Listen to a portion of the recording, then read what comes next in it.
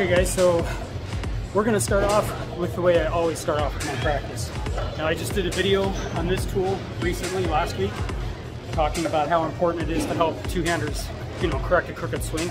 A crooked swing is something I've struggled with for a very long time, and I use this at the beginning of every practice just to make sure that I'm following the proper rotation of my shoulders and alignment of my shoulders and my wrists and everything in my swing. That way my swing doesn't tuck its way too far behind my back. So we're going to get started with this, a few no-step drills, a few three-step drills, and then some full approaches to get my body warmed up and going.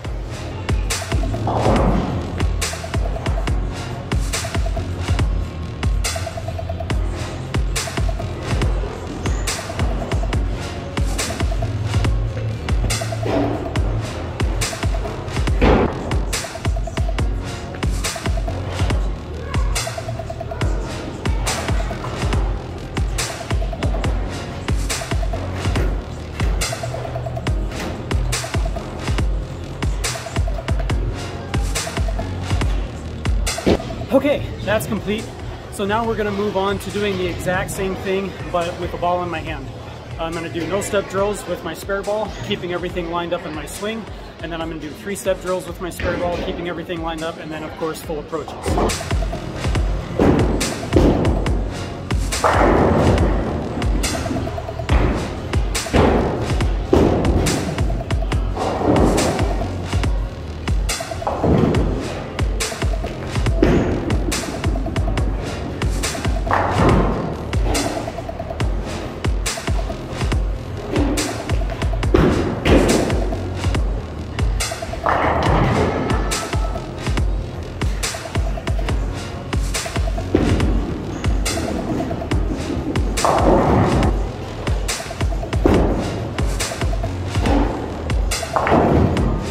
Okay, so I spent an entire game with those drills.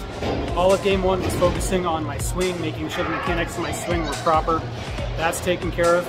Now we're going to move into game number two, where I'm going to do full approaches, just again making sure everything's lined up, and my whole objective actually here is to practice different releases with a full approach. So I'm going to practice nice and rolling the ball straight, and then I'm going to practice rotating the ball with different degrees of rotation just to get my release nice and warmed up and making sure that I'm releasing the ball the proper way.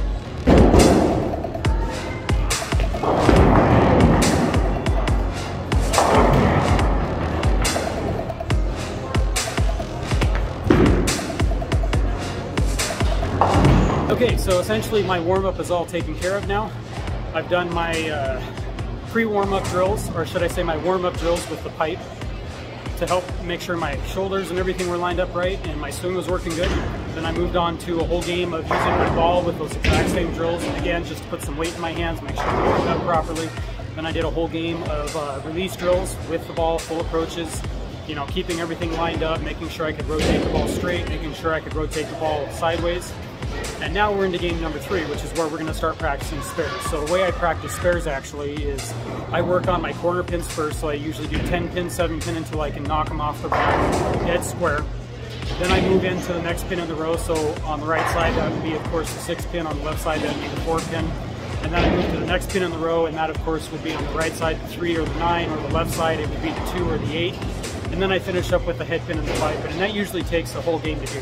I'm just practicing different lines for different spare combinations that I might experience.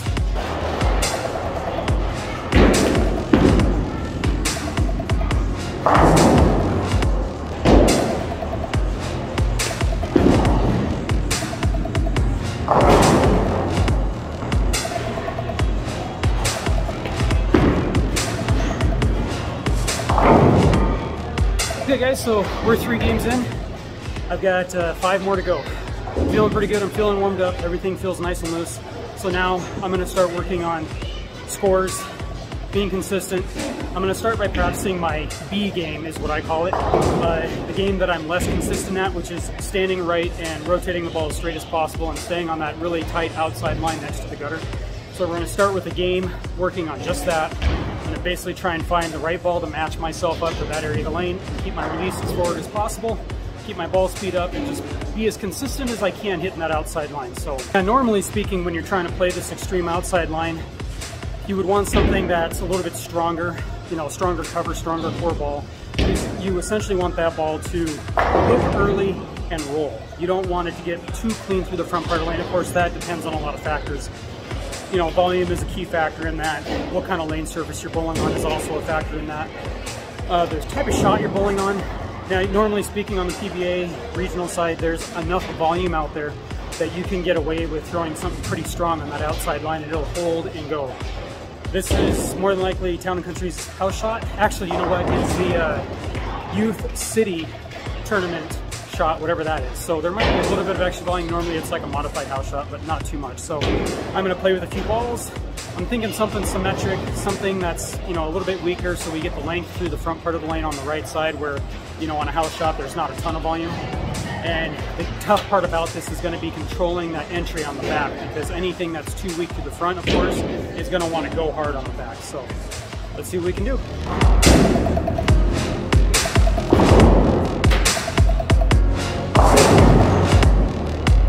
Okay, so the first shot I threw my geek.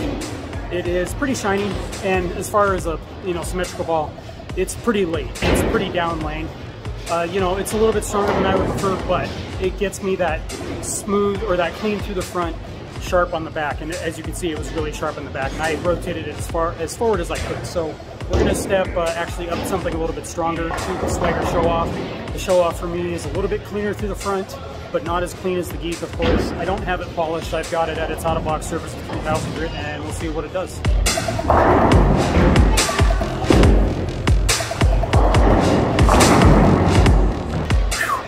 Okay, so I stuck a little bit on my finish into my slide, but it was still a good shot. I got it rolling forward. I hit the area I was trying to hit, which, by the way, I'm trying to hit 10 at the arrows, and, you know, 8 to 10 at the break point in that zone. Again, it's a modified house shot, so that's the zone I'm trying to play at my break point. I hit it perfect.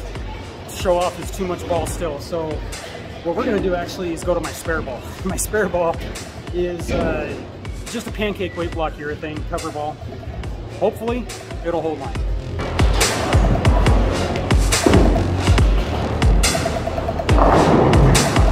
Okay, so it held line just a little too much. You could see it there.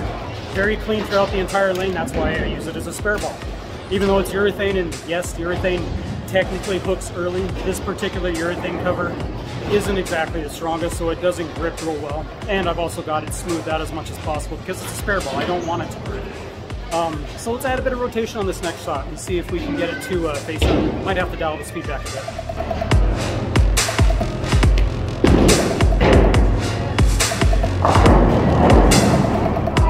You can really see that pancake weight block just struggling to make that ball actually motion at all. So I'm gonna move right actually with everything, probably 2-in-1, maybe 3-in-1. We'll throw it again and see if it starts to hit a little bit.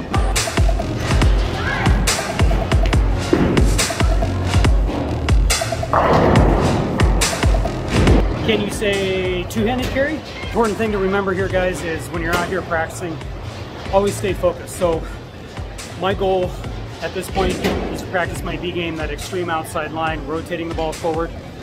And I already got into the habit of trying to strike with that ball. So I'm going back to what I need to practice, which is being consistent, hitting the outside line, rolling the ball forward so the ball reads the front part of the lane and enters the pins nice and smooth. Because if I put a reactive ball in my hand and get around it as much as I'm doing with that spare ball, it's gonna take off and hit the 7th pin. So staying focused, that's key.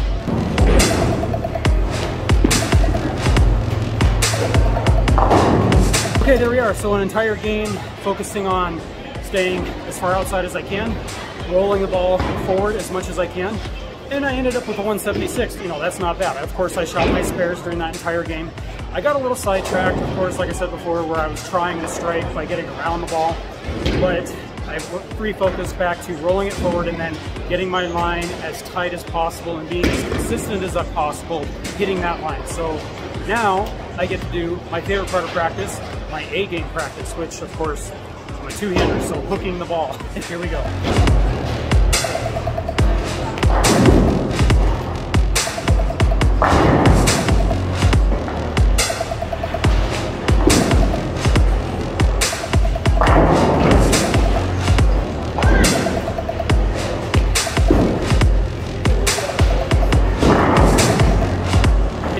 work on being more consistent. 3 different strikes, 3 different shots entirely.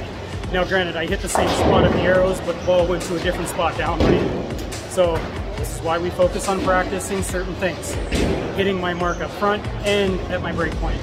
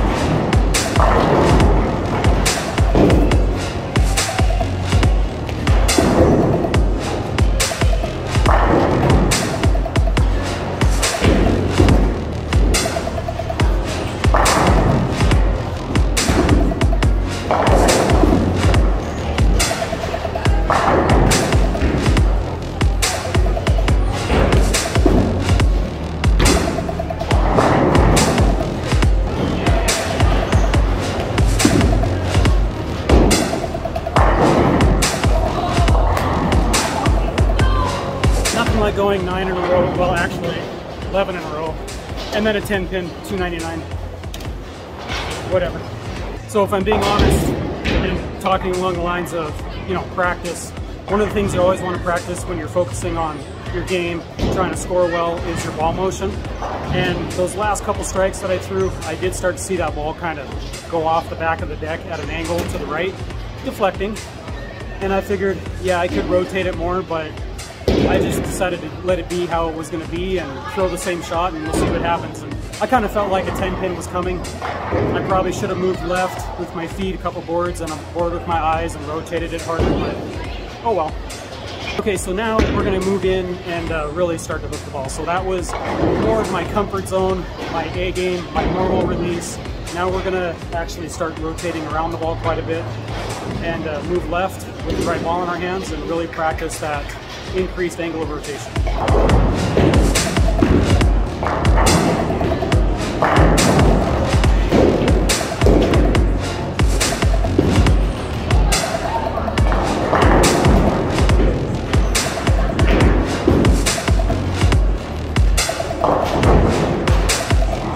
I had to show you guys the only true tap in bowling, pocket 8 pin. If you're wondering, it was a great shot.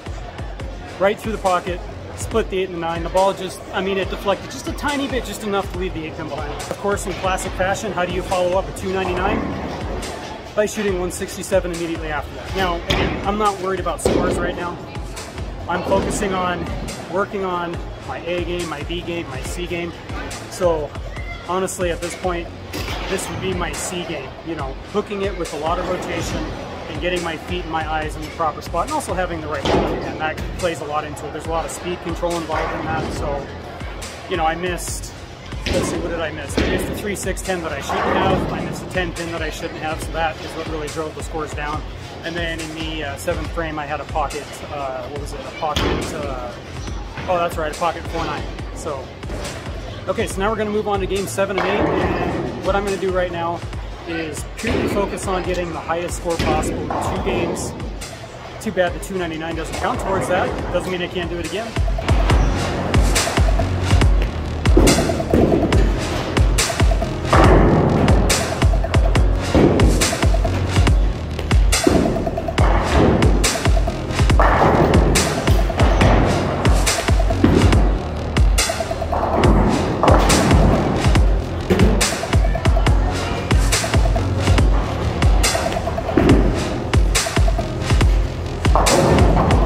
Okay, so game 1 wasn't terrible. Had a double, left the 3-6-9-10, missed it, 10 pin left. That's one spare I really need to work on because I'm terrible at it. And then I went 1, 2, 3, 4, 5 in a row, and then stone 10 pin, missed it because, well, apparently I reverse hooked it just a tiny bit, and that spare ball went to the gutter. And then I finished out for a 218. So not a bad game. Few things that I need to really work on in there, which is hitting the spares when I absolutely need them. Should have never missed that 10 pin. The 3-6-9-10 is one of those spares that it's really difficult to pick up unless you're absolutely perfect with your ball placement. So that's kind of why I struggle with it so much. All right, on to game number 8. See if we can't get a higher gain here and really get our plus total a little bit higher.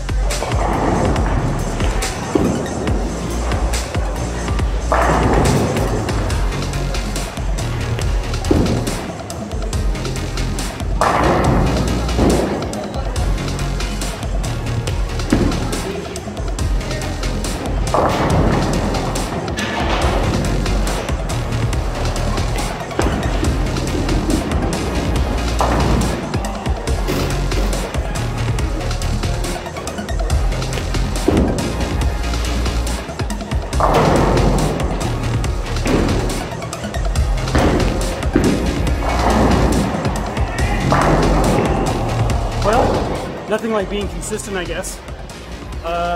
Last game we shot 212. So in 2 games, did we end up plus? Yes, that's a good thing. They need to be a lot higher.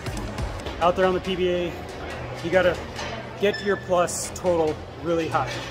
It's a good start. If this was like the start of a qualifying block for a tournament, don't get me wrong, it's a good way to start. But those little tiny errors there in the middle where you leave a spare that you should be making and you miss it, is really, really a big deal. So I need to focus, I think, on my next practice into picking up those spares in a high pressure situation. I just need to figure out a way to put myself in that high pressure situation. I have to do some experimentation. All right, guys, so there it is, the end of day 1 of preparing for PBA competition at the regional level. I definitely enjoyed bringing you guys along. Part of the reason I started this channel in the beginning was to give you guys an idea of what it's like to make it to the PBA level and compete at the PBA level. So I'm going to be doing these daily vlogs over the next several weeks and couple of months here as I get ready for that competition, and that's going to, of course, lead into my tournament vlogs once I start going to my first couple tournaments there. I'm going to keep also working on the analyzing the Two-Handed Pros series that I started. There's actually quite a few more Two-Handed Pros that I want to get through. And on top of that, I'm going to include as much training content as I can over the next several weeks and months as I get ready. I'm sure I'll stumble across some things that I would want to share with you guys in a separate video. If you enjoy the content, please consider subscribing to the channel. Leave me a like and a comment below. Keep in mind, I do have Patreon memberships available for you guys, 3 different tiers. Each individual tier will give you a certain number of bowling lessons, virtual bowling lessons from yours truly. You will also be entered in bowling ball giveaways throughout the calendar year. So definitely look into that. The Patreon link is in the description below. And before too much longer here, I hope to have my merchandise store opened up for you guys so you can take a look at some of the stuff I've been working on for t-shirt designs and sweatshirts and stuff like that. I'm still waiting on my samples to come in the mail. So anyway, guys, thanks for joining me today. I'll see you in the next video.